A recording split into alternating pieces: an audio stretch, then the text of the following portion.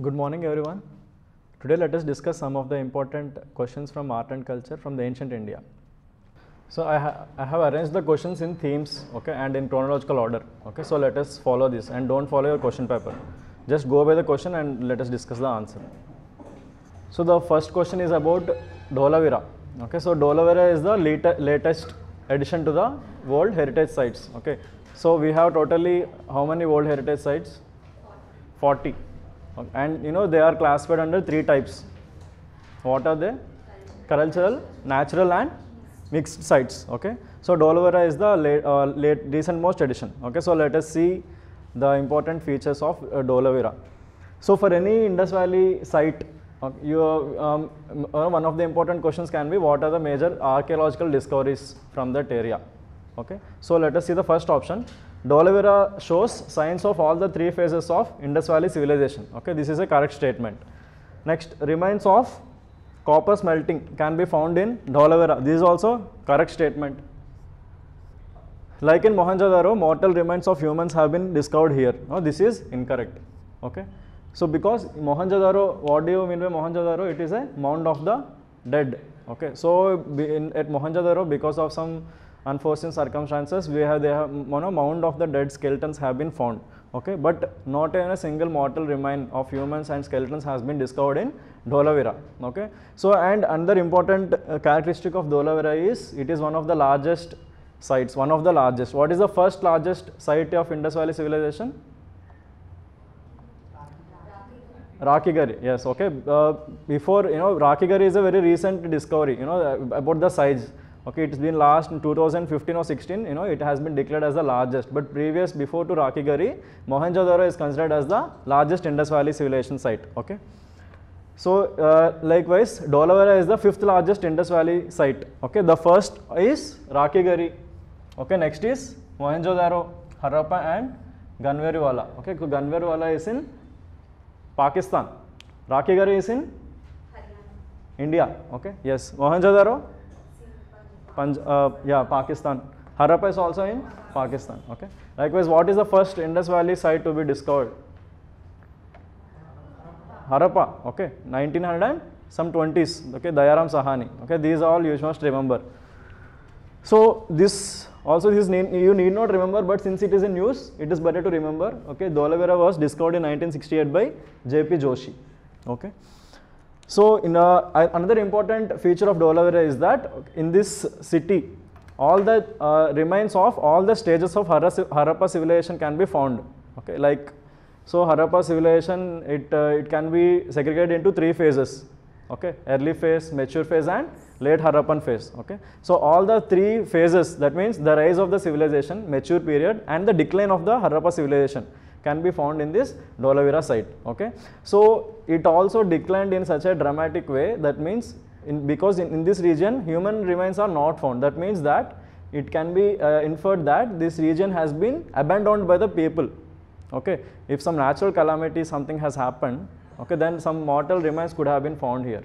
Okay, but since no mortal remains is found here, it can be inferred that this region saw the prosperity, and maybe because of some reasons, maybe because of climate change or changing monsoon conditions, decline in trade, because of these reasons the city has fallen and the people have slowly abandoned this region and they moved to some other place. Okay, so regarding Indus Valley sites, you have to remember which site is located on which river.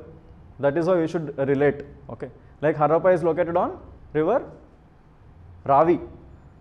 Okay, and Mohenjo-daro is on Indus. Okay, Chanhu-daro is on Indus. Okay, so likewise all the important Indus Valley sites, okay, you have to remember on which adjacent to which river these sites are located. Okay, but Dholavira is not located on any river, but it is located on an island. Okay, that island, it was initially an island in the part of Run of Kutch, but after a few thousand years, that sea has receded and that whole area became Run of Kutch present. Okay. Again, this city is flourished for nearly 1500 years, presenting a long continuous habitation. Okay, that's what I told. It saw the rise, mature phase and decline of the Harappan civilization. Okay, yeah, another important interesting feature of Dholavira is the archaeological evidence. Okay, likewise, you know that in Mohenjo-daro, what has been found? The bearded man. Okay, some priest, some kind of priest, and that bronze dancing lady. So likewise, in Dholavira, interesting feature is that here Indus Valley script is found here. Okay, so the script is in this one. So it is in the form of a signboard. Okay, like the advertisements which we see, billboard advertisements which we see on the roads. Okay, so this script is in the kind of a signboard. Maybe it can be referred as entrance to the city. As we are entering the city, maybe the sign is showing some script. But since this script is not deciphered, we don't know what it is. But it has some 10 letters which are different to something like a signboard. Okay, that is the interesting feature. And other things which can be found is this copper smelting. Okay, so the metallurgy is known to these systems. Again, interesting feature of Dholavira is the water harvesting system. Okay, Dholavira, around the city, several dams and reservoirs. Okay, and these are interconnected to each other. Okay, so the water level at one dam, if it increases, there is another dam to store the water from this excess water of another dam. Okay, so interconnected series of dams, reservoirs, and rainwater harvesting pits. All these can be found in Dholavira. Next, again, there is a manufacturing hub of shells, semi-precious metals. And this signboard, and no mortal remains of humans has been found in Dholavira. Okay, so these first two are correct statements, third statement is wrong. So likewise, these are some of the important archaeological discoveries at various Indus Valley sites. So this you can go through later detailedly. So like in Harappa, cemetery R37. Okay, they may ask this question. Okay, where is this cemetery R37 found? Okay, it is in Harappa. It has been asked previously in some other state government exams. Likewise, phallus worship mother goddess has been found in Harappa. In Mohenjo-daro, we can see Pashupatinath seal, okay, and the bronze dancing girl, and this teeth-eyed Buddha, bearded priest, okay, that image which you find in NCRT. Next, in Surkotada, horse bone is found. Okay, so there is no archaeological evidence for availability of horses in Indus Valley civilization, but some bone has been found, okay, which can be inferred as a horse. Next, in Kalibangan, fire altar is found and evidence of ploughing. Okay, so in the Kalibangan, a ground is found where the land is furrowed. Okay, so there is evidence of ploughing which can be found in Kalibangan, and camel bone is found in Kalibangan. And in Lothal, it is a port town. Okay, so it used to trade with other surrounding regions, Mesopotamia and all. Next, again, graveyard, ivory, white balance, copper, etc. And in Chanhudaro is an exquisite location for craft making. Okay, different kinds of beads, bangles, precious, semi-precious metal, stones, etc. Okay, they have been made in this region. Next, in Daimabad, bronze buffalo, and in Amri, okay, site, the remains of rhinoceros, these are found. Okay, so these are some of the important archaeological discoveries among the famous Indus Valley sites. Okay, let us see the next question. This is regarding Indian schools of thought. Okay, so we have different 6 schools of philosophy. So again, this broad school of philosophy, they can be categorized into 2 categories, Astika and Nastika. Okay, Astika means orthodox and Nastika means heterodox. What is the major difference between these two? Belief in, yeah, they are Brahminical and non-Brahminical. Brahminical means majorly they have high belief in Vedas. Okay, so Astika sects or orthodox sects, okay, they give authority to Vedas. Okay, whatever is written in the Vedas, okay, they form the basis for these philosophical texts. Whereas these Buddhism, Jainism and Charvaka, okay, they have rejected the authority of Vedas. Okay, hence they are heterodox. Okay, so Samkhya, again you should know which saint gave which kind of philosophy. Samkhya was given by who? Kapila. Yoga? Patanjali. Nyaya by Gautama. Vaiseshika by Kannada. Okay, Mimamsa, Jaimini, and Vedanta, Badarayana. Okay, so this is again important. Maybe they may not ask in UPSC, but again this is important for all other kind of level 2 exams. Okay, so which saint or which who propounded which kind of philosophy? So what is Samkhya about? Purusha and Prakriti. Okay, so Sankhya says that there is material world and there is spiritual world. Okay, so only when this material and spiritual they come together, okay, the creation begins. Okay, so material is Prakriti, nature, spiritual is Purusha, that is means the soul. Okay, next yoga. Yoga is given by Patanjali. Okay, it is about integrating body, mind and heart. Okay, how do you know?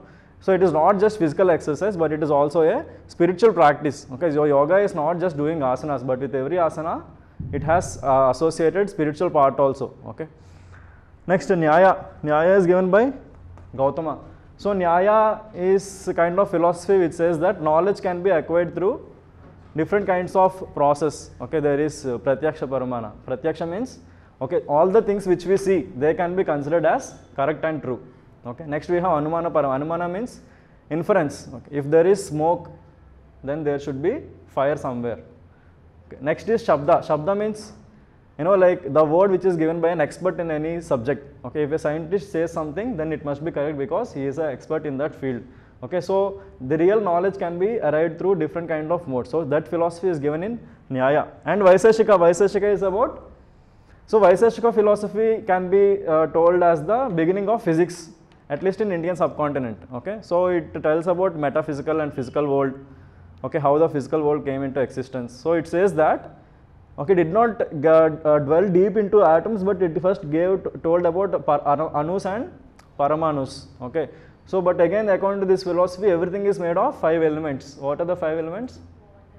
Water, fire, earth, you know, space and air, etc. Next, Mimamsa and Vedanta. So these both they can be put under Mimamsa category, Purva Mimamsa and Uttara Mimamsa. So again, Mimamsa it dwells about, you know, all the Brahmanas, etc. Okay. Whereas Vedanta is the ending part of Vedas, which are nothing but the whole essence of Vedas are contained in the Upanishads. Okay. So again, the commentary on Upanishads is given in Vedanta. Okay, so Badarayana was the first proponent of this, but later on in Bhakti movement we have Shankaracharya, then we have different Ramanujacharya, different philosophers, okay, who further interpreted this Vedanta, okay, and they gave different philosophies, like Dvaita, Advaita philosophy, etc. Okay, next we have Buddhism, Jainism and Charvaka. Okay, you already know the basics about Buddhism and Jainism. Charvaka philosophy. What is Charvaka philosophy? Materialism. Okay, so in Indian context, Charvaka philosophy is the equivalent to hedonistic philosophy. Okay, so Charvaka philosophy outrightly says that there is no God. Okay, we do not believe in God. We believe only things that we see. Okay, so there is no afterlife.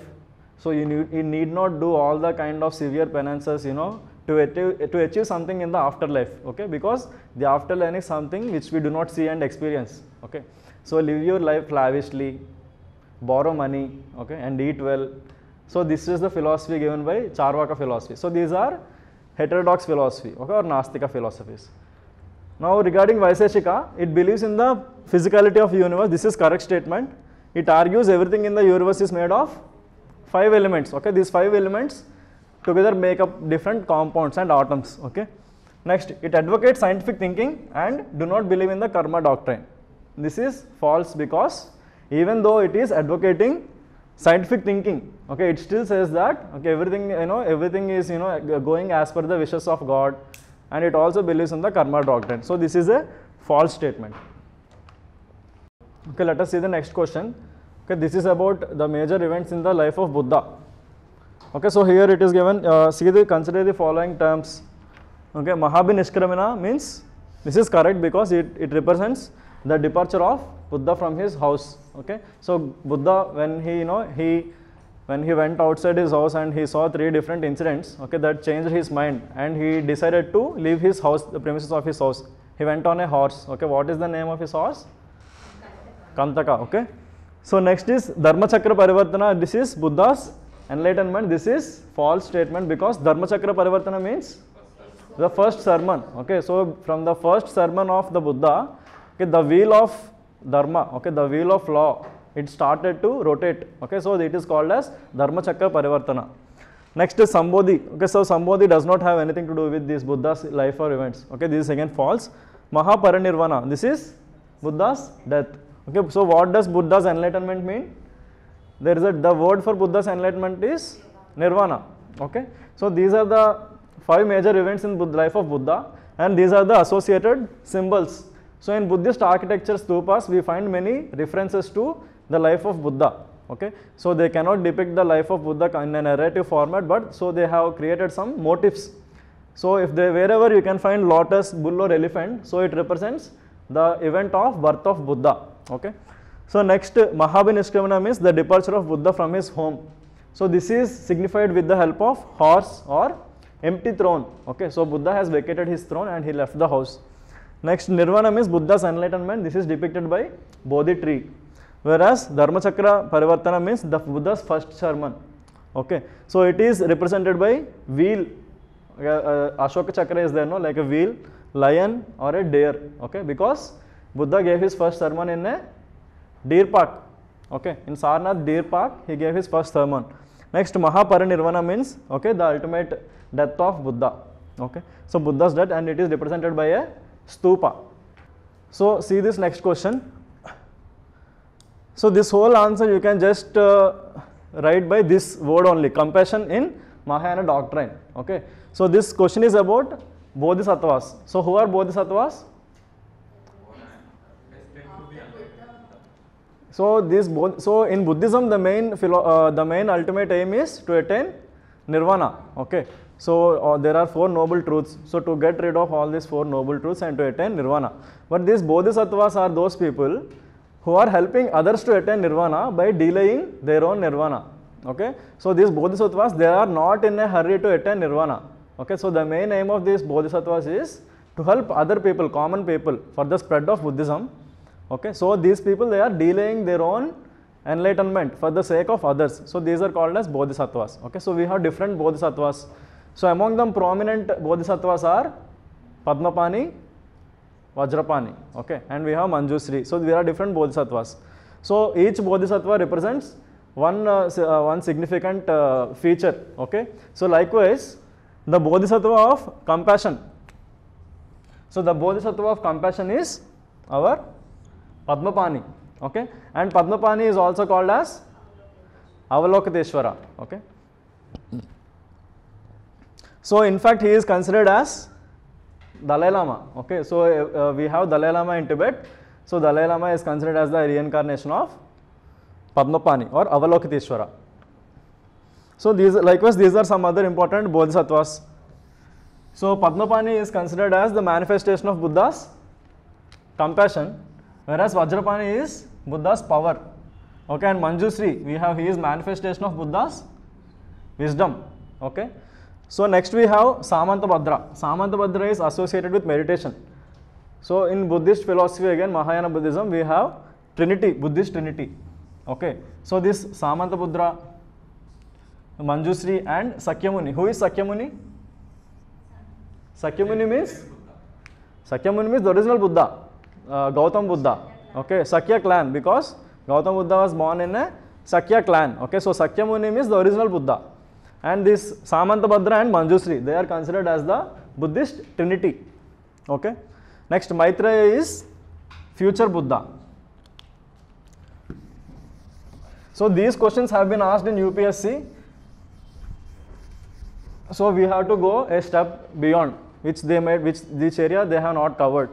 Okay, so this again Tathagatas, we have 5 Dhyani Buddhas. Okay, so like in Hindu philosophy we have Ashtadikpalakas, right? For 8 directions, 8 cardinal directions, we have 8 guardians. Okay, so likewise for 4 directions and for the center direction, okay, there are 5 Dhyani Buddhas. Okay, so these are Amoghasiddhi, Amitabha, okay, Akshobhya, Ratnasambhava and Vairochana. Okay, so these are called as 5 Dhyani Buddhas or Tathagatas. Okay. Next, see the next question regarding Buddhist literature. So we have to find the correct statement here. So Vinay Pitaka is concerned with the sermons and teachings of Buddha. This is false statement. Let us see third statement. Jataka tales are available in Pali literature only. This is also false. Next, Jataka stories deal with past incarnation of Buddha in animal form only. Okay, this is also false. Okay, so what is the correct? How can we correct these statements? Vinay Pitika deals with rules. Okay, so it is in the name itself.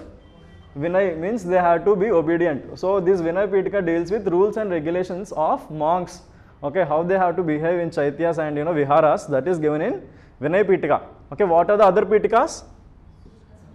Sutta Pitika and Abhidhamma Pitika. They are called as Tripitaka. Okay, and they have been compiled under different Buddhist councils. Okay, so do you know these Buddhist councils? Where they have been held? Where is the first Buddhist council? Rajagriha. Okay, so first Buddhist council, Rajagriha, and where is it? Who is the under which king? Ajatashatru. Okay, second Buddhist council, Vaishali. Okay, who is the king? Kala Ashoka. Third one, Rajagriha, Vaishali, Pataliputra. King Ashoka.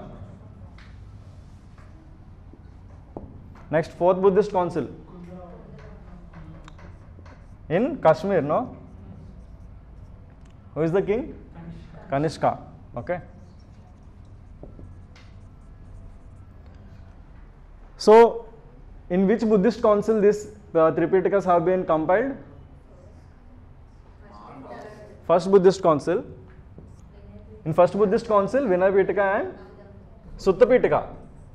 In first Buddhist council, Vinay Pitika and Sutta Pitika have been compiled. Whereas in third Buddhist council, Abhidhamma Pitika was compiled. Okay.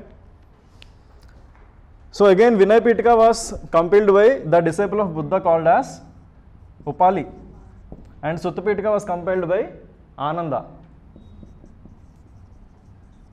Okay, and Abhidhamma Pitika was compiled by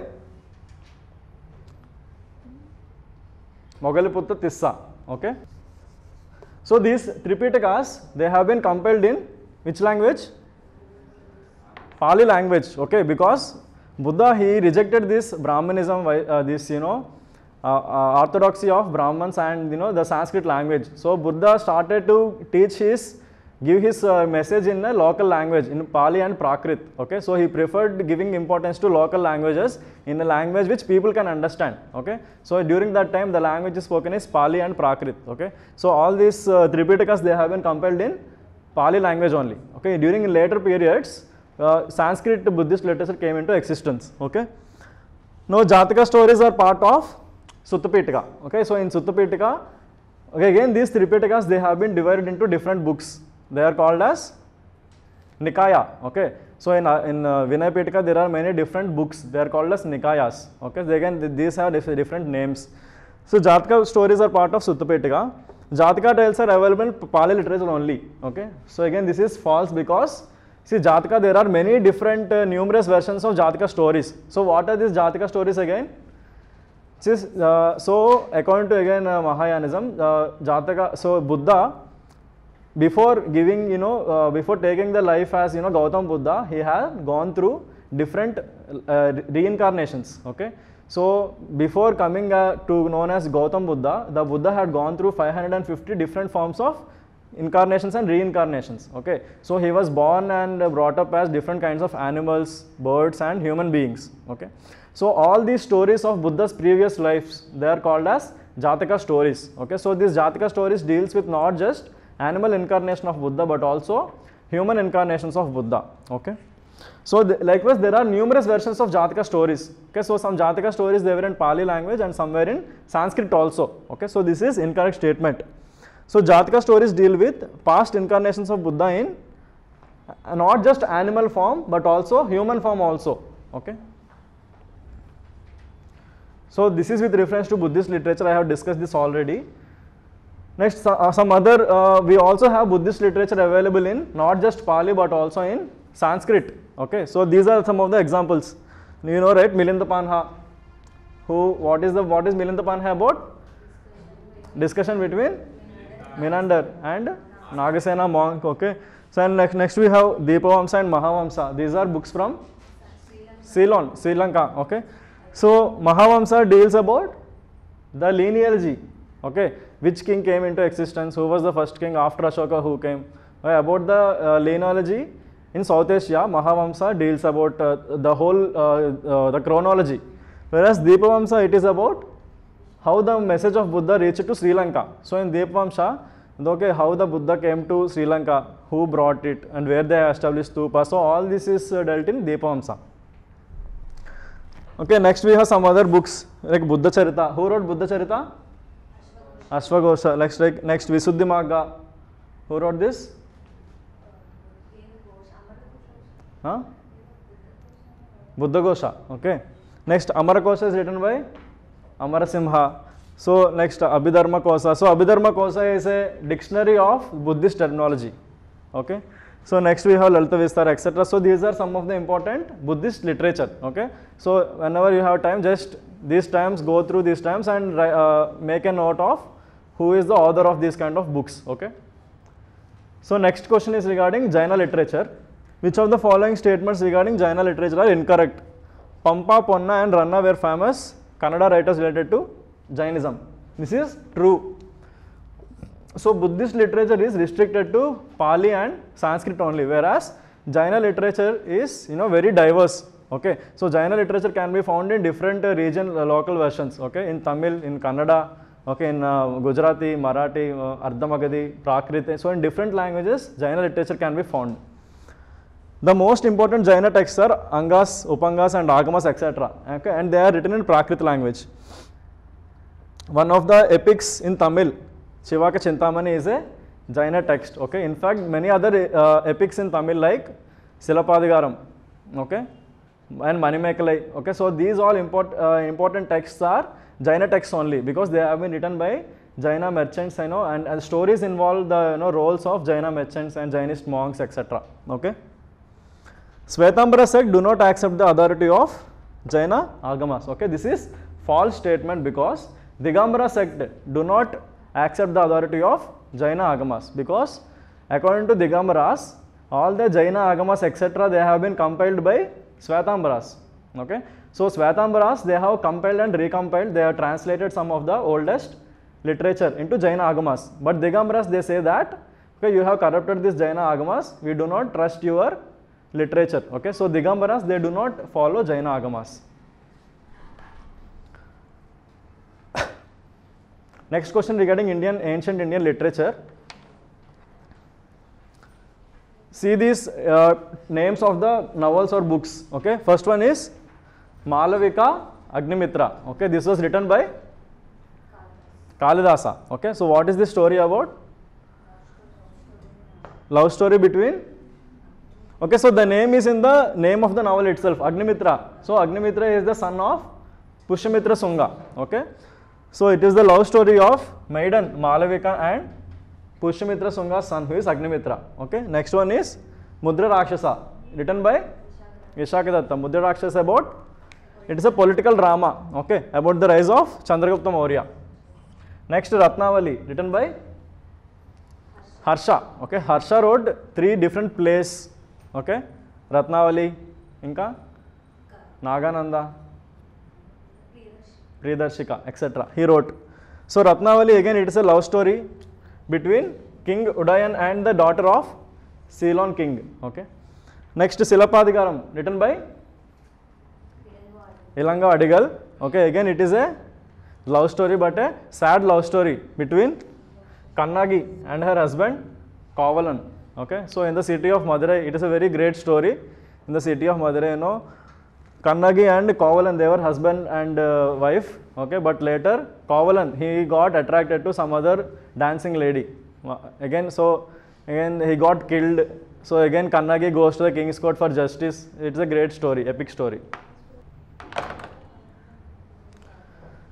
Next, about Ashokan inscriptions. Okay, so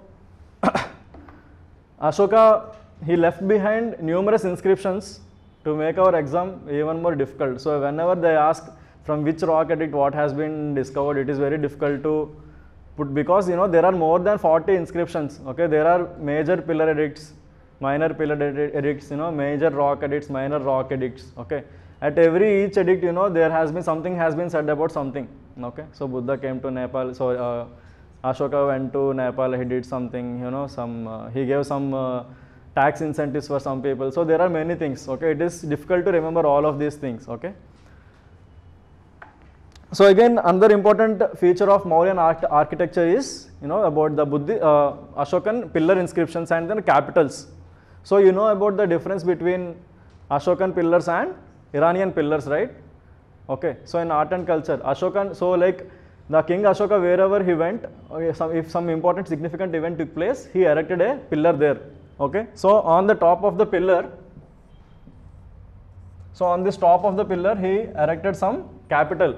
Okay, that means some kind of symbol of some animal. Okay, so each of this animal represents something. Okay, according to Mahayana Buddhism. So likewise, so out of the numerous pillar inscriptions in India, only seven pillar inscriptions are present in India, which is having their animal capital. Okay, so likewise, there are only 7 capitals in India with their animals present on them. Okay. So you have to arrange this in which location, which kind of animal figure has been found. Okay. So Lauren Andagar, here single lion. Next Rampurva, bull capital. Okay. So in Rampurva, bull capital has been found. Okay. That means on the top of this pillar, the symbol of a bull has been found here. Next Sankissa, elephant. Okay, and in Sanchi we have 4 lion. Okay, so the present national emblem of India, 4 lion. Okay, so this emblem has been found in 2 different locations, Sanchi and Sarnath. Okay, so Sanchi lion capital is somewhat dilapidated. Okay, it has been broken down. Okay, but Sarnath was intact. Okay, so Indian government has adopted Sarnath capital as national emblem. It is not Sanchi capital, but in Sanchi also that 4 lion emblem has been found. Okay. So likewise, so these are the different Ashokan capitals, 7 animal capitals. Okay, these are the different locations in which they are found. Okay, so this is the bull capital, Rampura bull capital. Okay, presently this is located at Ekadandi? No, this is located in Rashtrapati Bhavan. Okay, that it has been taken and located in Rashtrapati Bhavan. Okay, this is the elephant, Sankissa elephant capital. Okay, again favorite question. In which inscriptions the name of Ashoka can be found? Okay, so in all of these 4 inscriptions, minor rock edicts, okay, the name of Ashoka can be found. Okay, they are Kanganahalli, Gujjara, Maski and Netturu. Okay, so see so among all these 4, Maski was earliest discovered. So before the discovery of Maski rock edict, okay, among in different parts of the country, Ashokan inscriptions are found, but they cannot be ascribed to a specific king, because in all these inscriptions, Devanam Pedasi is just written. Okay, so Devanam, what is the meaning of Devanam Pedasi? The one who is beloved by the god, that's it. So just the title is written, but the name of the king is not mentioned anywhere. Okay, but in Maski edict, Devanam Piya Ashoka was written. Okay, so after discovering this Maski edict, so Devanam Piya was associated with the king Ashoka. So from then onwards, okay, then it has been understood that okay, there are different rock edicts in India which is having the name Devanam Piya. Okay, so all these were then referred to Ashokan king. Okay, so likewise, so in Maski, Devanam Piya Ashoka was written, whereas in Gujjara, okay, Devanam Piya Piyadasi Ashoka Raja, okay, he himself mentions as a king, Ashoka Raja is written. Whereas in Kanganahalli in Karnataka, Ranyo Ashoko is written, and so in this region, the sculpture of Ashoka is found along with the title. So here the sculpture is present, and below the sculpture, Ranyo Ashoka was also written. So it can like a self-portrait. Okay, and in Nettur, again in Karnataka, the name Ashoka is written. Okay. So in these 4 inscriptions, the name of Ashoka can be found. Next, about Allahabad pillar inscription. Allahabad pillar inscription has engravings of which of the following rulers? Okay, so again this is a very interesting inscription of Ashoka. Okay, because previously this Allahabad pillar inscription, it was erected by Ashoka in Kausambi. Okay, but later So on this inscription, on this very same inscription, Samudragupta, okay, of Gupta kingdom, Samudragupta has engraved his own engravings on the same pillar. Okay, again during Mughal age, okay, Jahangir brought this same pillar to Allahabad. Okay, again he also engraved his engravings on the same pillar. Okay, so within the same pillar, three different kingdoms can be found. Okay, and you know, inscriptions. Okay, so this is the interesting feature of Allahabad pillar inscription. So this is Allahabad pillar inscription. If you can see here, okay, here the inscriptions of Ashoka are written. Again on the same inscription, you know, the engravings of Samudragupta is written. Okay, again after some time, again you know, during Mughal age, Jahangir, he discarded some of this some of the engravings, and he brought that Persian influence, Arabic literature, etc., and he wrote his own engravings on that literature. Okay, so this is with regard to Allahabad inscription. So in this inscription we find the dynasties of Ashoka, Samudragupta and Jahangir. Okay. Next, regarding other pillar inscriptions in India. Okay, these are some of the important pillar inscriptions. This is the Mehrauli iron pillar inscription. Okay, what is the interesting feature of Mehrauli iron pillar inscription? It is non-rusting iron. Okay, so it has been erected during the period of Guptas, but still it is non-rusting. Okay, still it has not been, you know, the condition has not been deteriorated. Still it has not rusted. Okay, so presently it is located at Delhi. Okay, just beside Qutub Minar.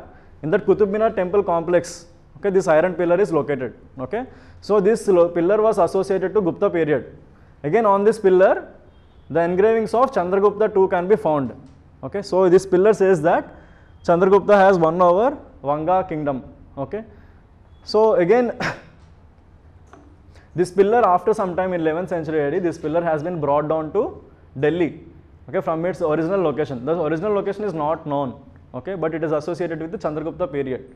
So it was brought to Delhi. But again after some time, during the period of you know, Iltutmish, you know, when this Qutub Minar temple was being constructed, this was erected inside that Mehrauli temple complex. Okay.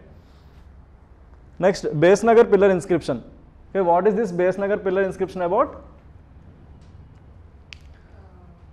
It is also called as Heliodorus pillar. Okay, Besnagar pillar is also called as Heliodorus pillar. So who is Heliodorus? Ambassador.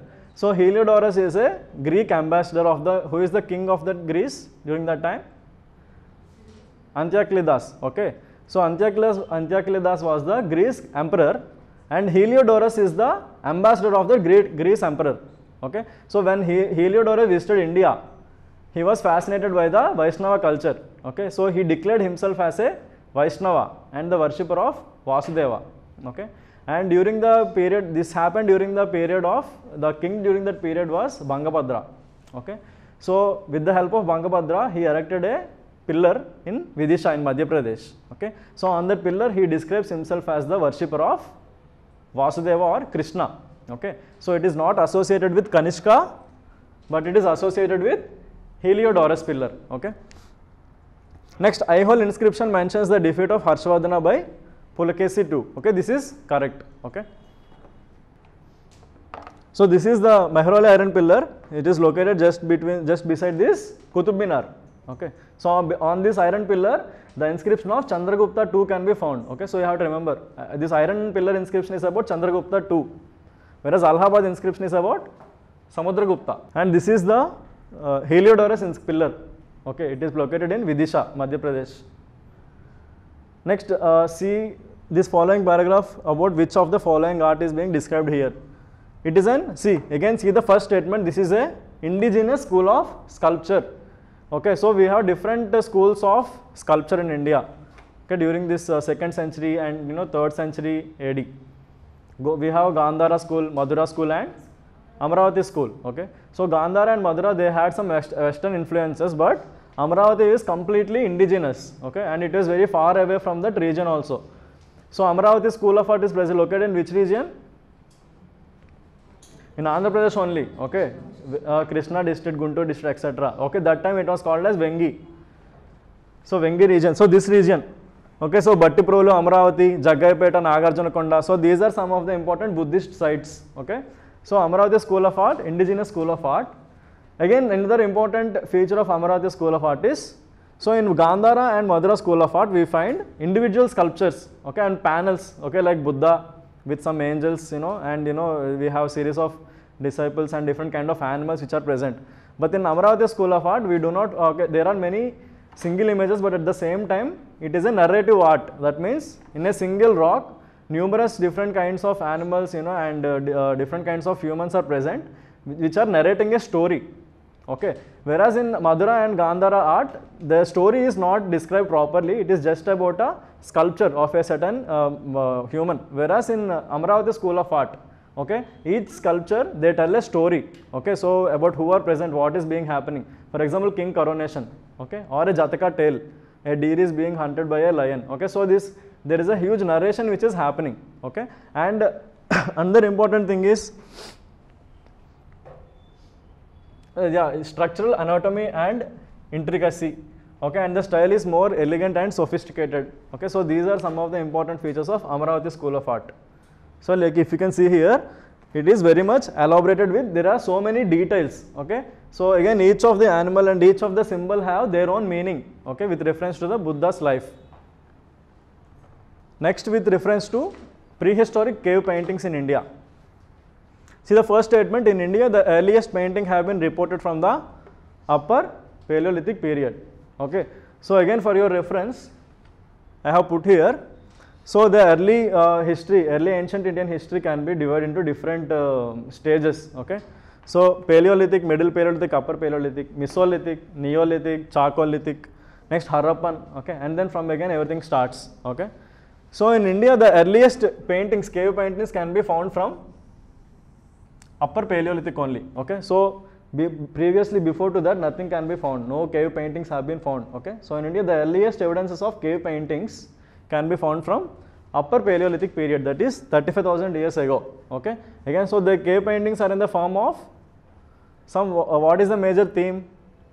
Hunting, okay, food gathering, okay, just some animals and group of sheep or buffaloes or oxen, hunting. So these are some of the important themes. Next, the first discovery of rock painting in India is made by archaeologist V.S. Wakankar. This is false, because who is V.S. Wakankar? What did he discover? V.S. Wakankar. Have you heard his name? This is there in NCERT. In NCERT art and culture book untadi kada. What is that? Introduction to Indian art. Okay, Bhimbetka. So V.S. Wakankar is the archaeologist who discovered Bhimbetka caves and the Bhimbetka culture. Okay, so the first discovery of rock paintings in India was not made by V.S. Wakankar, but again it is made by Archibald Carriel. Okay, so he is English archaeologist. So this is also there in NCERT only. Next, Bhimbetka cave contain paintings from Paleolithic, Mesolithic and Chalcolithic period. This is correct. Okay, so in Bhimbetka caves multiple generations of painting can be found. In fact, their paintings, they have been made layer by layer. Okay, that means during the period of Paleolithic period, some people have drawn something. Okay, but again after some years that has been erased, and above that one more painting has been made. Okay, again after some thousands of years, again those paintings have been erased, and again new layer of paintings have been made. Okay, likewise different multiple stages of paintings can be found in Bhimbetka. Okay, next question is with reference to different kind of pottery. Okay, so again as as the culture and the lifestyle of the people is changing, okay, the influence of the change in their lifestyle and the culture of the society can be inferred from the type of pottery which is present in that area. Okay, so as the sophistication of life is increasing, the pottery is getting more and more refined, and the texture is changing. Okay, the different kind of patterns and images can be found on the pottery, and the polish of the pottery is also getting detailed and it is getting refined. Okay, so just by considering the type of pottery which is present in the region, okay, the respective age period can be demarcated. Okay, so likewise we have different kinds of pottery cultures in India. So which of the following are correctly matched? So in fact all of these are correctly matched. Black and red ware pottery, it is found in late Harappan. It is characterized by subsistence farming. Okay, whereas painted grey ware, okay, it is characterized with Vedic period. It is associated with emergence of villages, okay, and emergence of urban regions. Whereas northern black polished ware, okay, it is associated with later Vedic period when Mahajanapadas they were emerging. Okay, so these are the examples. So this is black and red ware. Okay, this is painted grey ware. This is northern black polished ware. Okay, so as you know, the culture is advancing, the pottery is also getting more and more refined. Okay, so these are the areas where so this is so black and red ware has been found all across India. Okay, but this is the Harappan culture. Okay, whereas this is painted grey ware, not till here, but till here. Okay, till here it is painted grey ware. It refers to Vedic period. Okay, whereas this is the northern black polished ware. Okay, it refers to the later Vedic period and the emergence of Mahajanapadas. Okay, so during this region we find many Mahajanapadas. Okay, so again most of the Mahajanapadas are located in this northern Ganga plains only. Okay, so here again Asmaka, Avanti, etc. can be found. Very few in South India, but again most of the Mahajanapadas they are concentrated in this northern plains only, Ganga plains. Okay. Next, these are some of the important cave architecture, art and architecture in the different caves. Okay, so again if we see the whole ancient Indian history, we will find many different types of caves, and different caves are associated with different kinds of arts. Okay, in some caves sculptures can be found. Okay, in some cases elaborate paintings can be found. Again all these sculptures and paintings they are associated with some kind of religion. Okay, so again for example Ellora caves. Okay, in Ellora caves there are a set of 35 caves. Okay, so among all these 35 caves, certain caves are devoted for Hinduism, certain caves are devoted for Buddhism, certain caves are devoted for Jainism, etc. likewise. Okay, so you have to know in which caves which kind of religion is being propagated. Okay, so Sittanavasal caves, where are Sittanavasal caves? Tamil Nadu. Okay, so these are very earliest caves. Here these caves are devoted for Jainism only. So Jaina monks they used to stay there, and Jaina sculptures and Jaina related paintings can be found in Sittanavasal caves. Okay, whereas in Badami caves, okay, they are devoted for both Hinduism and Jainism. Okay, so the evidences of Buddhism have not been found much, but Hinduism and Jainism can be found there in Badami caves. Okay, where are Badami caves located? Karnataka. Okay, Ajanta caves. Okay, Ajanta caves again they are devoted only for Buddhism only. Okay, next Ellora caves. Okay, in Ellora caves we can find Hinduism, Buddhism and Jainism also. Okay, so next question is with regarding to Ajanta paintings. So again the interesting feature of Ajanta paintings is they are not devoted to a single time period or a single century. So Ajanta cave paintings they have been continuously existing for different kind of centuries. Okay, from 2nd century BC to 5th century AD. Okay, so their time period is spanning for at least 7 centuries. Okay, so that means during the time of Satavahanas and till the Vakataka kings and Rashtrakutas, the Ajanta cave paintings have been in active usage and existence. Okay, so these are the only surviving examples of paintings in India from the 1st century BCE to 5th century CE. Okay, this is a correct statement. Okay, so again in Ajanta cave paintings, so in the 2nd century and 1st century CE during the period of Shatavahanas, some of the paintings have been made. Okay, but again for 2 centuries the caves have been abandoned. Okay, but again after during this Vakataka kings etc., again during Gupta period also some of the new paintings have been made. Okay, so again they represent the interest, and these caves also represent the development of trade. Okay, because these cave paintings in Ajanta have been patronized by different kind of guilds. What are guilds? Association of merchants. Okay, so there are different kinds of guilds for different kinds of commercial activities.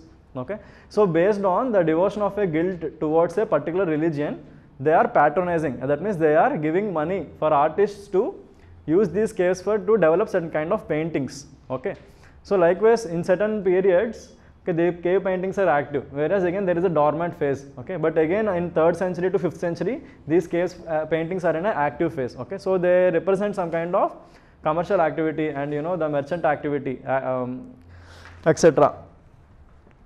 So this is correct statement, and these all statements are false because they are opposite to what is written here. These figures lack naturalism due to over stylization, which is wrong because the figures in Ajanta paintings are very much natural and they are not over stylized, they are very much in simple. Okay, and these paintings show remarkable uniformity. No, they do not show uniformity, but these paintings are very much diverse. What do they mean? That means these cave paintings have been patronized by guilds from different region. Okay, not from a single region but from North India, South India, West India. So, okay, so different kind of guilds, they have patronized these paintings, and some different styles have emerged. There is no uniform style. Okay, and the figures have different skin complexion. Okay, so if you can see, there are yellow, blue, some reddish color. Okay, so it does not mean the real color of human beings, but they show the diversity of humans which are present during that period. Okay, that means diverse population, they have been patronizing this Ajanta cave paintings. Okay, and again most of the cave paintings are related to Buddhism only. Okay, again particularly Mahayana Buddhism. So again these kind of questions UPSC has been asking very much frequently. Okay, they are not asking about any during particular time period, but they are asking which kind of sculpture can be found in which kind of temple or which kind of place. Okay, so this you have to keep in mind. So the first one, Ravana shaking Mount Kailash. Okay, so again all these images, they are not asking from from very discrete sources. All of these images are in your NCERT only, that Introduction to Indian Art. In that book only different images are given. So if you see just images itself, below the image they will write, okay, this image has been found in this kind of cave, etc. Okay, so this is the image Ravana. This is Ravana, he is shaking the Mount Kailash. Okay, so in Ellora caves, okay, 3 or 4 kinds of different interpretations of the same theme can be found in Ellora cave, etc. Okay, what is this? Trimurti Shiva. Okay, so Shiva with 3 faces. This is found in Elephanta caves. Okay, so again this is very famous sculpture. It's a very huge sculpture. Okay, this is found in Elephanta caves. Next, what is this one? This is not Shore temple. Descent of Ganges. Okay, so it has been inferred as descent of Ganges because here you can find a man who is doing penance. Okay, so he is standing on a single leg and he is doing penance. So it is inferred as Bhagirath. Okay, King Bhagirath doing penance for the descent of the Ganga river. Okay, so it has been inferred. Where is it found? Mahabalpuram. Okay, descent of Ganges is found in Mahabalpuram. And this one, okay, this image can also be found in NCERT. Okay, Varaha who is lifting Lakshmi or Bhudevi. Okay, so this belongs to Gupta period. Okay, it is a part of Udayagiri cave. Okay, so see the following page: Ravana shaking Mount Kailash, Ajanta cave. Okay, just now I told you, right? Ajanta caves, they are devoted to Buddhism only. Okay, and mostly they are cave paintings and Buddhist stupas. Okay, but they do not have anything to do with Hinduism religion. So this is wrong. Descent of the Ganges is found in Mahabalpuram, not Kanchi. Okay, this is wrong.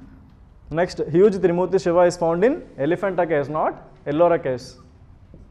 Okay, Varaha lifting Bhudevi, it is found in Udayagiri cave, Vidisha. This is correct. Okay, so just see those images, these sculptures, and where they are present, in which temples they are present.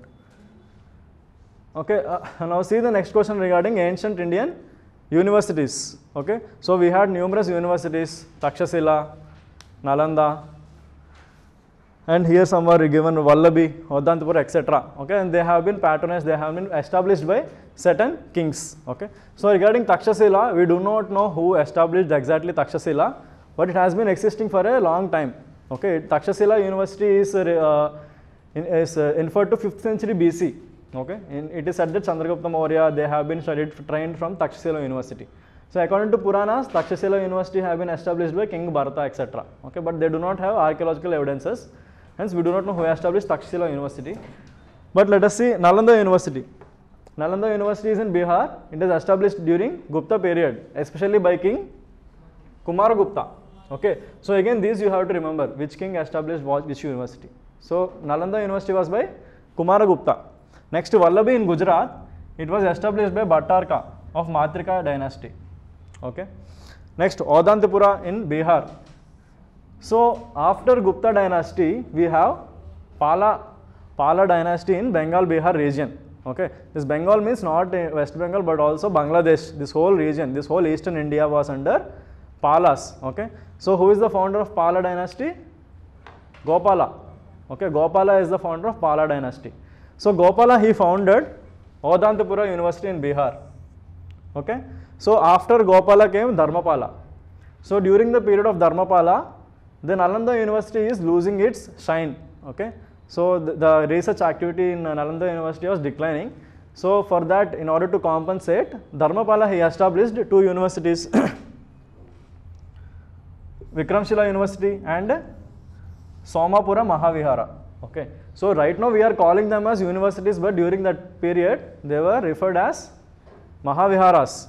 Okay, so what is the difference between Vihara and Chaitya? Chaitya is a prayer place, okay, whereas Vihara is a resting place, or place where monks stay. Okay, but these Viharas, they have grown into huge size, and thousands of monks are staying in such a place that the different kind of educational activity started to begin. Okay, so eventually Mahaviharas are nothing but Vishwavidyalayas, like universities. Okay, so Vikramshila and Somapura Mahavihara. Somapura is in Bangladesh, present Bangladesh. Okay, they have been established by Dharmapala. Next again Jagadala University, it was in Bangladesh, it was established by Ramapala of the Pala dynasty again.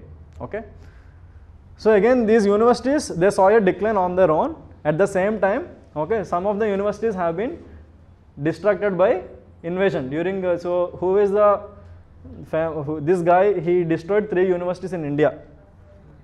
This Muhammadin Bakhtiyar Khilji. Okay, so Bakhtiyar Khilji, okay, he ransacked Nalanda University, Vikramshila and Odantapura universities. Okay, so it was said that once they have begun to fire, they have been the fire has been staying alive for many years. Okay, so those many number of books or that talapatras, they have, so huge quantities of them have been put to fire. Again chronological question. Okay, so this also you have to remember which came first and which came last. Okay, with respect to rock cut architecture, so all these different kind of examples which are given here, they are related to rock cut architecture. Okay, so here easily by elimination you can come at a certain answer here. If you find all these, Kailasa temple, Ellora, Mahabalipuram, okay, Badami caves and Barabar caves. Okay, Barabar caves, you can highlight Barabar caves because they are associated with which king? Barabar caves, Ashoka, because Lomas Rishi caves, yes, but Ashoka, he devoted these caves for Ajivika sect. Okay, so they belong to 2nd century BC. Okay, Barabar caves. So this is Barabar cave, entrance for Barabar caves. Okay, so it was patronized. So these caves were excavated during Ashoka period, and he devoted these caves for Ajivika sect. Okay, next this cave is Badami cave. Okay, so again after if we arrange this in chronological order, next we have Badami caves. So Badami caves, they belong to roughly 6th century AD. Okay, next we have Pancharathas of Mahabalipuram. What are Pancharathas? See these structures. Okay, so Pancharathas, we do not they are called as Pancharathas because there are certain 5 small temples. It is said that they are devoted to Pancha Pandavas. Okay, so each structure, these are all monoliths. What do you mean by monolith? Single rock. That means each of the structure, they have been excavated from a single rock. Okay, so Pallavas, they very much patronized these single rock structures. Okay, like example in Mahabalipuram, so you already saw one panel from Mahabalipuram, right? The descent of the Ganges or Arjuna's penance. Okay, so that also during the Mahabalipuram only. and this Panchalata guys, they were also during the Pallava dynasty period only. So they belong to, they belong to 7th century. Next, Kailasa temple at Ellora. Okay, so what is the significance of this temple? It is also a rock cut temple. So the construction of this temple has begun from the top. Okay, so this is the temple. So in fact, previously this temple was, it was not a temple, but it is a huge mountain structure. But from the top onwards, okay, the temple has been started to, they had started to carve the temple from the top, and they ended it in the bottom. Okay, so this was constructed from top to bottom. This is the Kailasa temple at Ellora. Okay, this was during period of which dynasty? Rashtrakutas. Who constructed this temple? Krishna I. Okay, so this is during 8th century.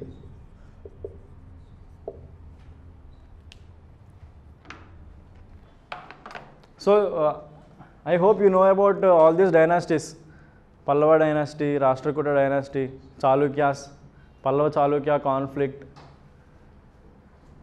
I just told about one Chalukya king, Aihole inscription. It is about victory of Pulakesi II by our Harshavardhana. Okay, it was in Aihole inscription.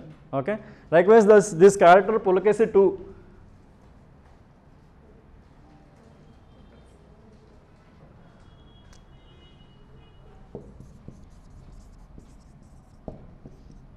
So he defeated Harshavardhana. Okay, at the same time he also defeated, so all these are contemporaries. So he belongs to Chalukya dynasty. And this is Harshavardhana. And next also we have Pallava king. Who is the Pallava king then?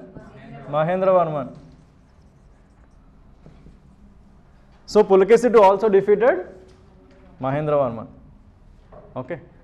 Now in order to avenge the defeat of Mahendravarman Pulakesi, son of Mahendravarman came. Who is he?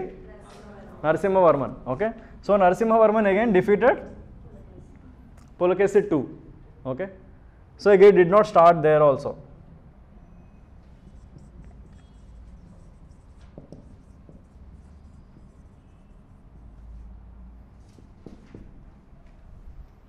So again after Pulakesi II, again we have Vikramaditya. So his father got defeated, Pulakesi II again. So again Vikramaditya, in order to avenge, okay, he again defeated Narasimhavarma II.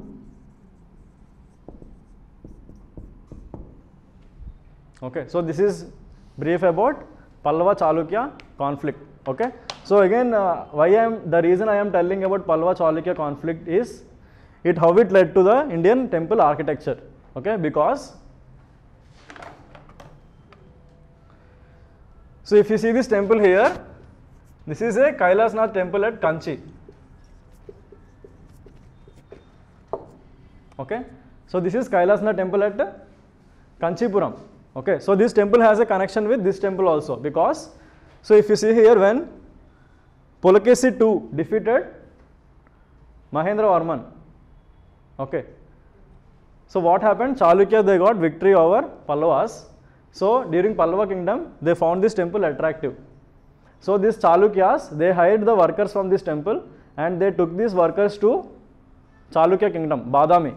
Okay, so these Chalukya people, they have hired the Pallava workers, and they told them to construct a similar temple in their Badami also. Okay, so again, so in Badami they constructed this temple. What is the Virupaksha temple? Okay, this is at Pattadakal near Badami. Okay, so again in later period we see that Chalukyas, they were defeated by Rashtrakutas again. Okay, so the Krishna I. So this Krishna I defeated Vikramaditya again. Okay, so when Krishna I defeated Vikramaditya, again he hired the same workers of the this temple who built this temple. So again he hired the same workers to construct a similar temple at Ellora also. Okay, so these people, they are already having a blueprint, okay, in what to construct, where to construct, etc., in what format. Okay, so these workers again they went there, and they started to dig this temple from top to bottom. Okay, so in fact that is why all these three temples, they have a similar iconography and similar style. Okay, in fact, but they belong to three different dynasties. Okay, this is with regard to Pallavas. Okay, this is the Chalukyas and this is Rashtrakutas. Okay. Again, about questions about Indian in temple architecture. So we have three types of temple architecture broadly. What are they? Nagara, Dravida and Vesara. Okay, so I hope you know all of this. So this is Nagara temple, these are Dravida temples. So in Nagara temple, this is called, from here to here, this part is called as Shikara. Okay, whereas in Dravida temples, this part is called as Shikara. Have you understood the difference? Okay, in Nagara temples, North Indian temples, from here to here, this whole tower is called as Shikara, whereas in South Indian temple, this up capstone untundi kada, that alone is called as Shikara. Whereas this structure is called as, what is this called? Vimana. Okay, this is called as Vimana. This is Shikara. Whereas here this is Shikara. But here above this Shikara we find a disc. It is called as Almaka. Okay, and above that we find a Kalasha. Okay.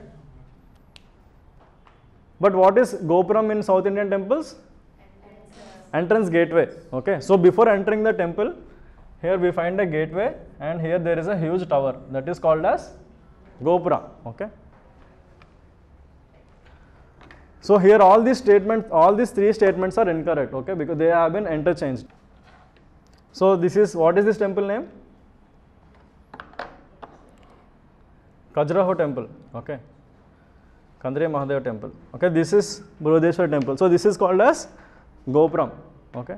Whereas these are all Mandapas and this is the Vimanam and this is called as Shikara. Okay. Now again this is from NCERT only. Based on the circumambulatory path or Pradakshina Patha, we have different kind of temples. We have Sandara, means the temples which are having Pradakshina Patha. Nirandara means those temples which do not have Pradakshina Patha. Whereas Sarvatobhadra means these temples, they can be accessed from all the sides. So these are examples. So this is Nirandara temple. Okay, if you can see here, they do not have any space for revolving around the temple. Okay, so these are Nirandara temple, whereas here there is space here, pillared, there is a pillared path, okay, to rotate around the temple. Okay, so this is Sandara temple, whereas this is Sarvatobhadra. So this temple can be accessed from all the directions, through this way or this way. Okay. Which of the following statements is incorrect regarding Nagara temple? These temples follow Panchayatana style or crucified ground plan. Yes. If you see here, this is called as Panchayatana style. Okay. So that means addition to the main temple, there are subsidiary temples also. Okay. So all of these make 5 temples and they have a crucified ground plan. Okay. In the shape of a plus shape. Okay. So Latina, Famsana and Vallabhi are its 3 substyles based on the type of Shikara. Again these images can be found in NCERT. So this is the Latina temple. Okay, so it has a arching tower and it coincides at the top, whereas this one, it has a pyramidal structure. Okay, it is like a multiple slabs which are raised one above the other. Okay, so this is called as Famsana, this is Latina, whereas this is Vallabhi type of temples. Okay, it have this kind of structure like a hut. Okay. Again see this statement, Pancharata, Saptarata and Navarata are these 3 substyles based on its ground plan. Okay, if you see here, based on how many sides this temple Shikara has, okay, so they can be classified into Pancharata, Navarata or Saptarata. Okay, if you see this is the main Gopuram.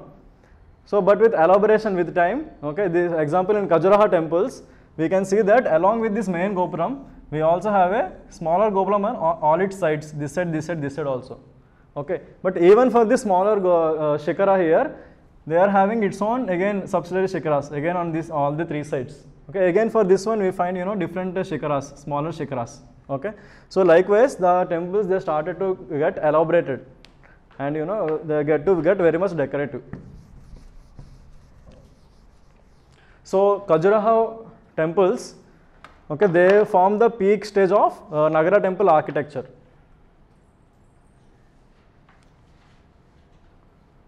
So what is the false statement here? These temples generally have elaborate boundary walls with gateways. Okay, so this feature is a feature of Dravida style. Okay, because Nagara temples they do not have boundary walls. Okay, whereas South Indian Dravida temples they have a huge boundary walls with a gopuram. Okay.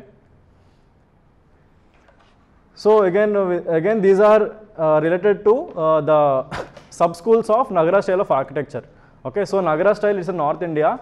So basically they have a geographical distribution also. So Nagara type of temples can be found above the ranges of Vindhya. Okay, and that means above the Narmada river. Okay, so between Narmada river and Krishna river, okay, the temples are called as Vesara temples. Okay, between this Krishna river and what is this Kaveri river, it is Dravida temples. Okay, so again these Nagara temples they can be divided into Odisha school, Khajuraho school and Solanki school. Okay, so these two statements are wrong, because the theme of Khajuraho schools are erotic in nature. Okay, whereas Solanki school they are also called as Maru Gurjara style. Okay. In Odisha school, Mandapa and Shikara they are known as Jagmohan and Dual respectively. Okay, that is also correct, because this is Odisha school temple. Okay, so they resemble the best example of Odisha school of temple is Lingaraj temple in Bhubaneswar. Okay, so even the Sun temple at Konark, what we see right now in Sun temple Konark is only this part. Okay, so this is called as Jagmohan, whereas the main tower of this temple has been collapsed. Okay, so this is called as Deval. Okay, so this is the original plan of Sun temple at Konark, whereas all these structures they have been collapsed and only this part has been left. Okay, so what we are seeing right now is just a part of a mandapa. Which of the following statements regarding to Vijayanagara school of architecture are correct? So use of domes, walls and arches in the buildings. Is this correct statement? This is correct statement because Vijayanagara period is in which century? Yeah, the 14th to 17th century. Okay, but during this period we have Indo-Islamic influence also. Okay, so the influence of Islamic architecture can be found in Vijayanagara school. Okay, hence all these domes, walls and arches can be found in Vijayanagara architecture. Like these are the examples. So here we have a dome kind of structure and here we have a temple structure, whereas here if you see here they have arches. Okay, like these arches which can be found in forts in North India, Agra fort, etc. These kind of arches can also be found here. Okay, so they have Indo-Islamic style of influence in Vijayanagara school of architecture. Next, they introduced Dravida style with a large number of pillars. This is also correct because Dravida style means like in Vijayanagara period, along with the temple and Gopuram, they also started to construct different pillared halls. Okay, like Kalyana Mandapa, Ranga Mandapa, like there are so many different types of pillared halls for different purposes for temple activities. So okay, along with the temple and religious architecture, they also constructed secular buildings. Okay, secular buildings like marketplaces. Okay, like if you see in Hampi, beside Virupaksha temple, okay, we have 500 meters long highway. On the both sides of the road we have huge corridors. They are market corridors. Okay, so these can be accessed by any people. Okay, they are not for religious activity but for secular activities. Okay, for day-to-day daily practice also. Okay, so secular buildings concept was also introduced during Vijayanagara period. So this is with regarding to UNESCO World Heritage Site. Okay, so we have different World Heritage Sites. So if you see them, we have a category called group of Great Living Chola temples. Okay, so in fact these are a group of 3 temples. So Brihadishwara temple at Tanjore, this was constructed by Rajaraja Chola, whereas Gangaikonda Cholapan was constructed by his son Rajendra Chola. Okay, Airavadeshwara temple, it was constructed at later times by some Chola king only. Okay. So all these three temples, Brihadishwara temple, Gangaikonda Cholapuram and Airavadeshwara temple, these form part of great living Chola temples, because it is there in the name itself, they are still living, they are still functioning. That means in these temples, pilgrims are still visiting, and daily that puja and aradhana in these temples is still going on. Okay, that is, these have been existing since thousands of years. Okay, whereas this Kailasnath temple is part of Pallava dynasty, I told you, right? Mahendravarman group. Next, consider the following statement with reference to Pala and Sena school of architecture. So this again Pala dynasty, Sena dynasty, okay, they functioned in this eastern India region, okay, Bengal, Bihar, Odisha region, etc. Okay, so again, so during this Pala Sena school of architecture, they have very much local influence in their buildings.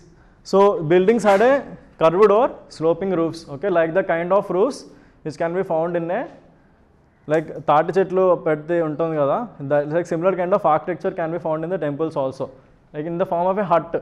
Okay, so these kind of temples and structures, they are associated with Pala Sena school of architecture. So if you see here, okay, the principal ingredient is here not just stone but also bricks. Okay, and the sculptures here, they are made of terracotta. What is terracotta? Clay. Okay, baked clay. Okay, so terracotta sculptures can be found in this school of temples. Next, the sculptures use both stone and metal, etc., and the terracotta bricks are principal building material. Okay, so all these statements are correct. Okay, next, with reference to Vesara school of architecture. So Vesara is a hybrid style of Nagara and Dravida style. So this is Nagara style, this is Dravida style, whereas this is Vesara style. So here, if you see here, they have a tower similar to the Nagara style tower, but on this, above this tower, they have a Shikram, the South Indian temple of Shikram untadi round ga. So even that can be found here. Okay, and not, this is just one example, but again the motifs of both the South Indian and North Indian temples can be found in the Vesara architecture. Okay, so it is a hybridized version of both this school of architecture. This style was patronized by Nayakas and Pallavas. This is wrong, because both Pallavas and Nayakas, they patronized Dravidian school of architecture, whereas Vesara school was established by whom? Chalukyas, inka Rashtrakutas, still Rashtrakutas and Hoysalas. Okay, so this is important here. Vesara school of architecture was patronized by primarily by Chalukyas. Okay, all the temples in Badami, Aihole, Pattadakal, etc., they are of Vesara type. Next, Rashtrakutas and Hoysalas. Okay, all the different Hoysala schools of temple architecture, they are also form a part of Vesara school.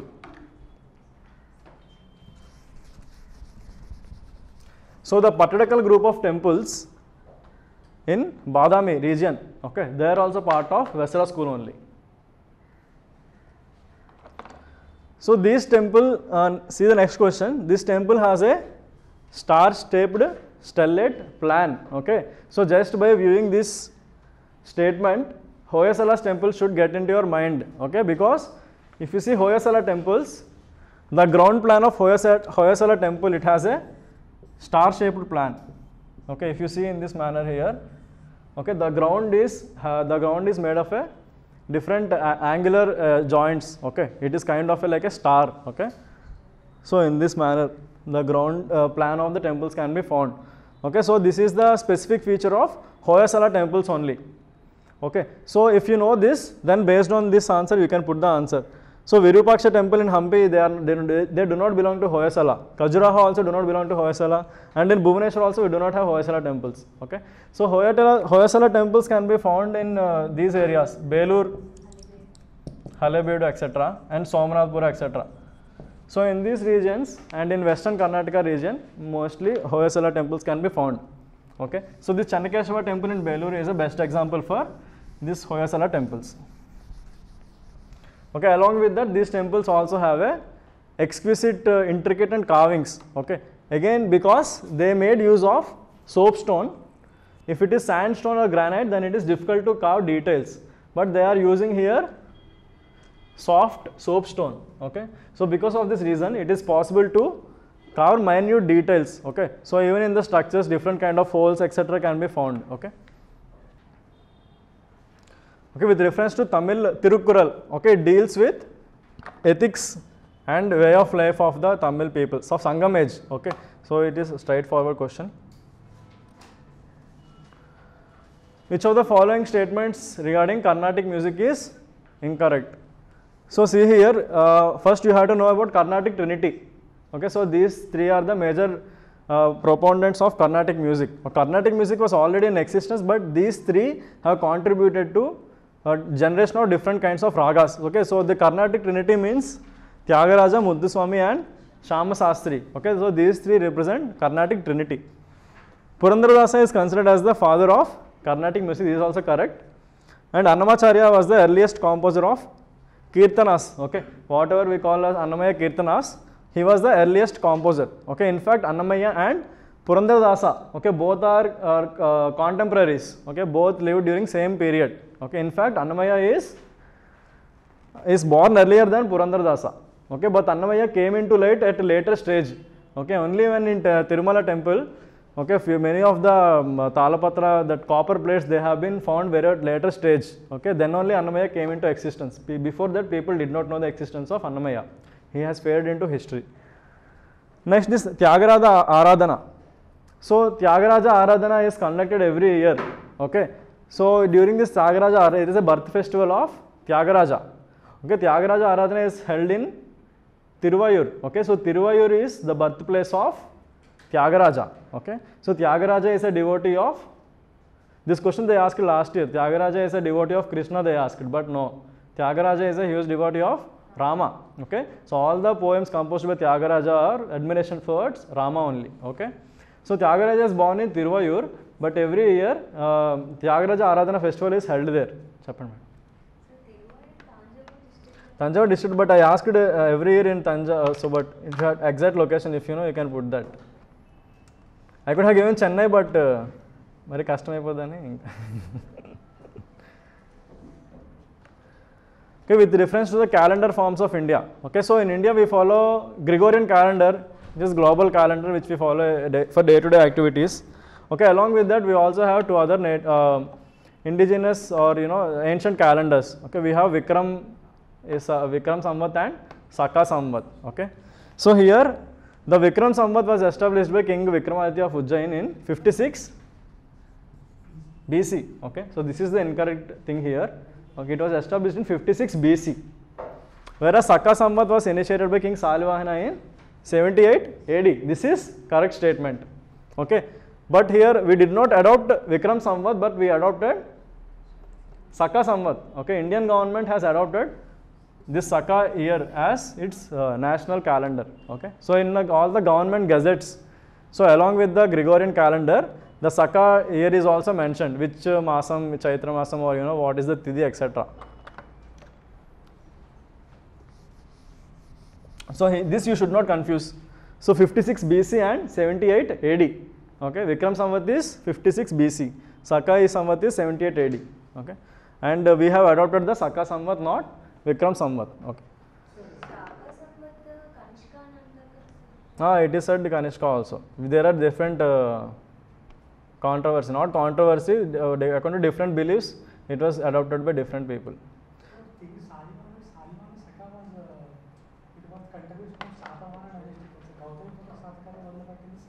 అలా కూడా అంటారు, గౌతమ బుద్ధ శాతకాన్ని కూడా start చేశారు అంటారు.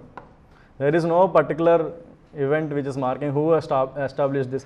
For example, Vikram Samvat, okay, it was established by King Vikramaditya of Ujjain. There is no evidence for Vikramaditya of Ujjain.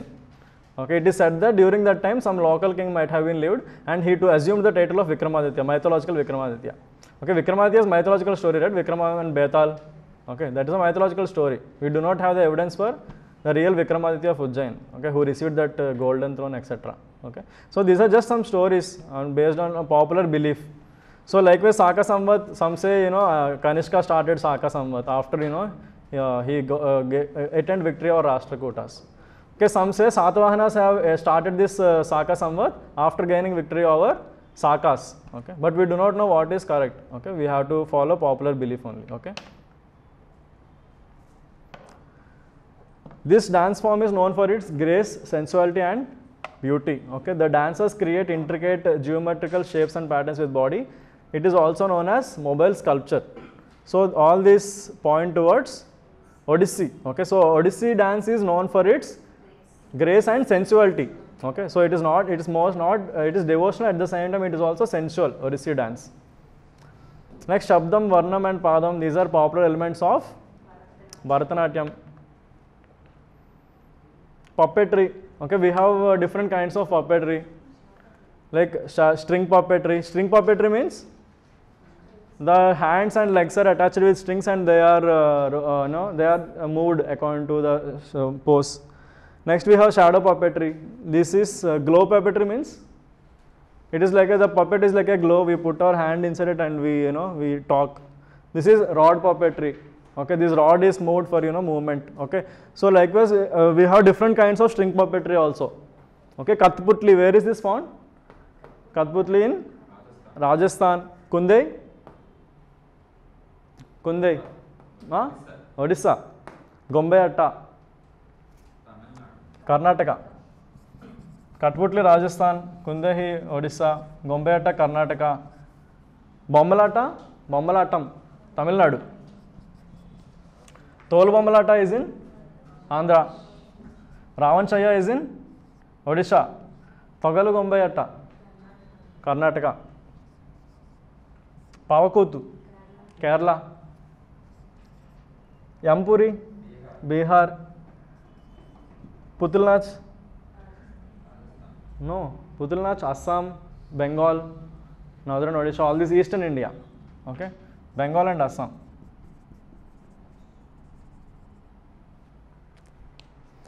So these you have to remember anyway. So these all are very much static. They may ask any random question. So we have in Nitin Singhania book, these are list is given. Okay, we have different forms of puppetry. We have different forms of theater practices.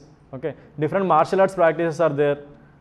So all this list you have to just go through before exam. If they ask, it is a direct question for you.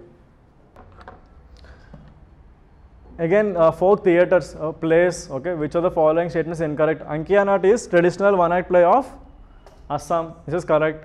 Ramman, okay, Ramman is in intangible cultural heritage of India. Okay, we also have, along with World Heritage Sites, we also have a list of UNESCO intangible heritage. Okay, so in that Ramman is also present. Next, Theyyam is an open-air theatre of Kerala. Okay, it is all similar to Bhutakola, this Kantara movie, etc. Okay, it is similar. Next, Bayalata is an open-air theatre of Karnataka. Okay, Bayalata is not from Andhra Pradesh. Okay, so doubts unnaya? So this is how you should prepare. What the areas which you should focus. Okay, so I tried to mention many pillar inscriptions, but still there are many inscriptions. Okay, so all these inscriptions you have to make a list.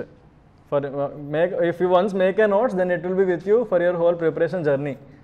So as you keep on getting hearing about new kinds of inscriptions, keep on adding them. Okay, so here which inscriptions I have mentioned here? Allahabad inscription. Allahabad inscription is composed by Harisena. Okay, Aihole inscription composed by king ఒకటే కాదు, అది ఎవరు రాశారు, ఆ Sanskrit ఎవరు రాశారు కూడా ఉంటుంది, రవికృతి. Okay, like wise.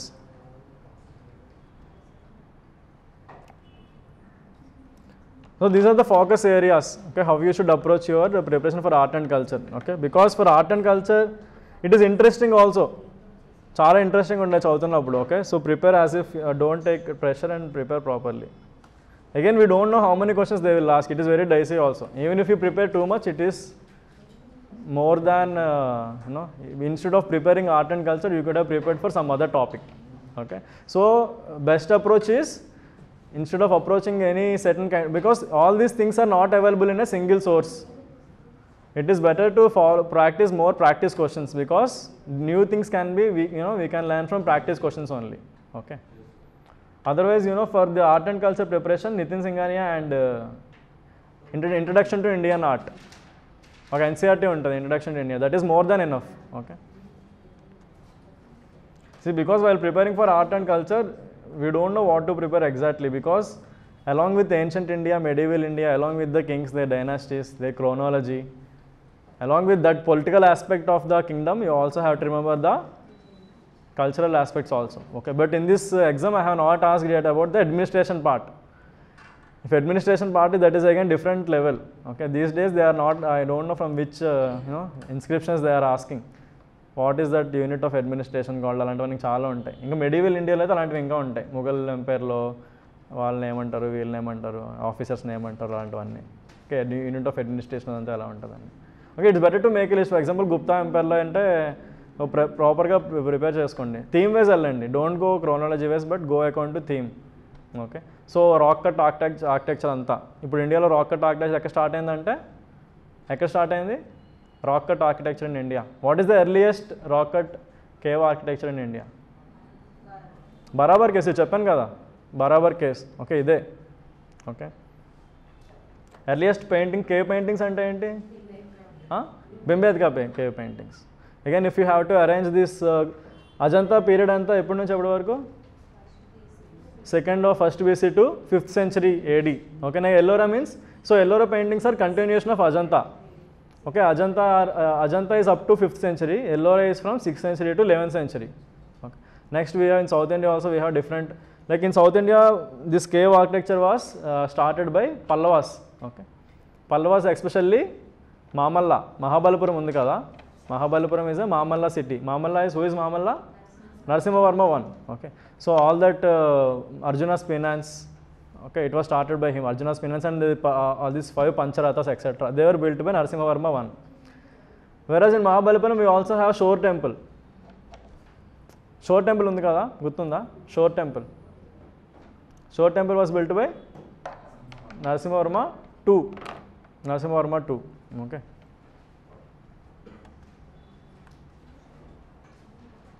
Okay, so your next art and culture will be on medieval India.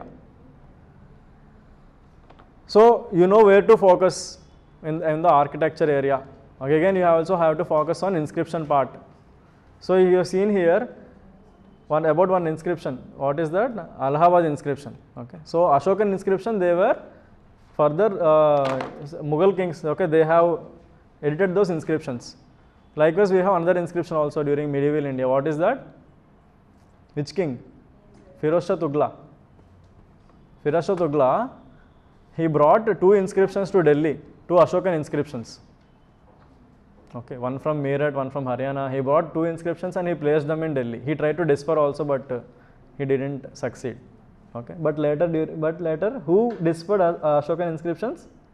James Princip. He dispersed Ashokan inscriptions. Okay.